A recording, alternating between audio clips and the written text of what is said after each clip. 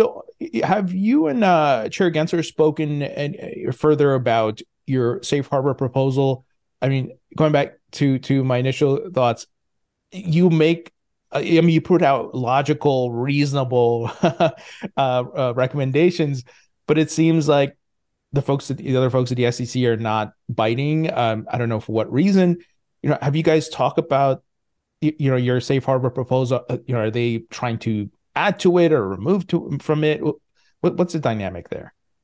Well, look, I mean, rather than talking about the individual conversations I've had, I think one thing to tell people is things move very slowly in Washington. And so sometimes an idea can be put out there and it takes years before someone grabs that idea and says, hey, why don't we take this safe harbor idea and craft a registration scheme for token offerings that is really fit for purpose, that really gives people who are buying those tokens the information they would want to have when they're buying that token, which is what the safe harbor tried to do.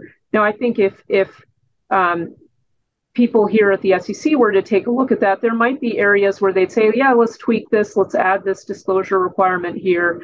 So I'm still hopeful that it can form the base for a tailor-made disclosure framework. And again, people will push back on that because they'll say, well, the SEC has these securities laws that have worked so well for all these years. What do you need to do?